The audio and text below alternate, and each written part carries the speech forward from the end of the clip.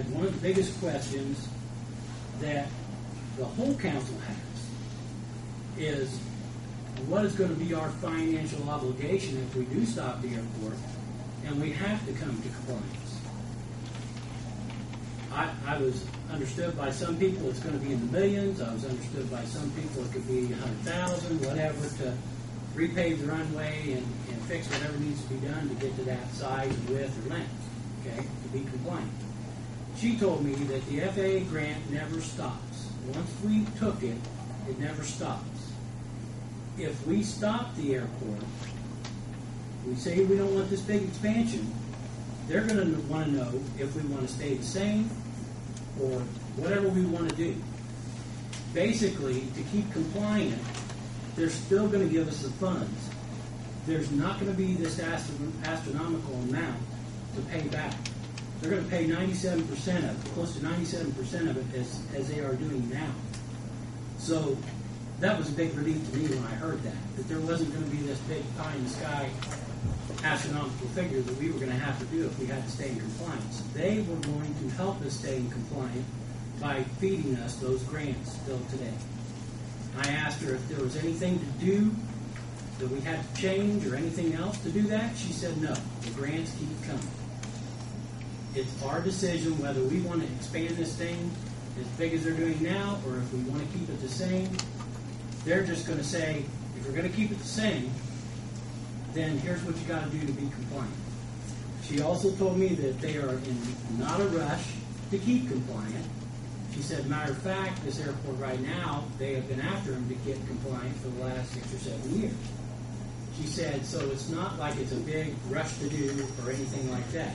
As long as you're working towards a goal to become compliant, then they are more than willing to help us. So I tried to dispel it again. I said, so let's say we stopped it today, and let's say we wanted to keep the airport the way it was, and then you told us that due to some of the flights coming in, we would have to widen it by 20 feet and lengthen it by 100. I said, what is our next step?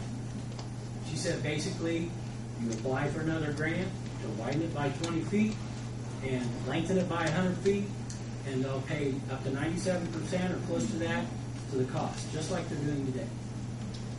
So she told me there was no big figure coming out of anywhere that we would have to pay back.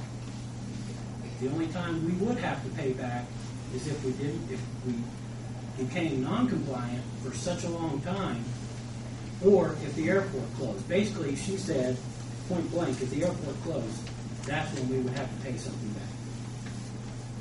As far as bringing it into compliance, you keep saying there's no hurry. I mean, in my mind, we know the airport's not in compliance now, so we need to do everything we can to bring it into compliance. And I don't mean 2 and 3 years down the road.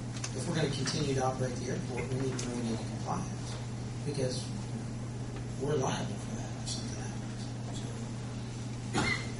Well, I think they stopped the same thing 7 or 8 years ago. They've been working on this forever. I mean, it's been a long time. All I'm saying is, the big question that floated around to everybody was, we're going to have to pay this big, huge chunk of money back, and we don't. There's not a huge chunk of money to pay back. As long as we stay compliant, they will feed us the grants to stay compliant. So we have options, is what I'm trying to say. Did you ask these questions the other night and what was said? No, I just sent it in the email to her the other night before we had the BOAC meeting. I mean, this question did not come up the other night. If we bail out now, what's the cost? We asked it. And what she was saying is the attorney and the BOAC people are not telling us like it's supposed to be. Now you said that. I'm saying that. Well, I'm this is asking what, you. You said What I asked, an outside source. According to, what I asked the other night in our meeting was, what would it cost us if we stopped the expansion and stayed with our current airport? And what they told us is basically that we would have to, one, pay the expense to upgrade our airport, which may be over $1 million to bring it up to FAA code. Right, that's coming out of the city's pocket. We have to pay for that.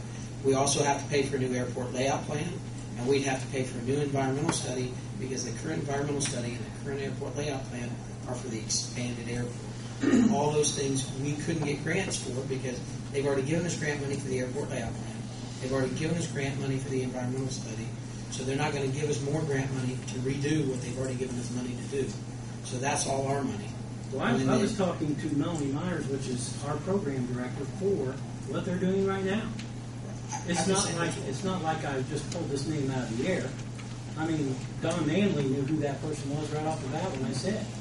I mean, she works with Kiefer and the whole crew that's working on it. So, if you're insinuating or you're telling me, do I think that these guys the other night didn't tell us the straight truth from what I'm getting from her? Yes.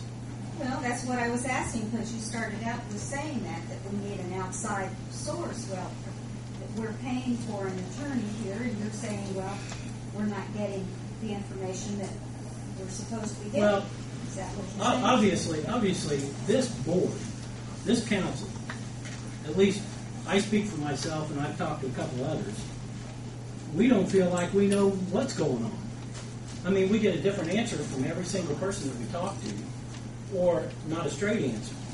So we're going to have to do, first of all, I think what we're going to have to do is we're going to have a vote just for the taxpayers, the mayor, the council, and everybody to know where we stand on this airport issue. I mean, it's not a binding. I mean, it's not a binding thing.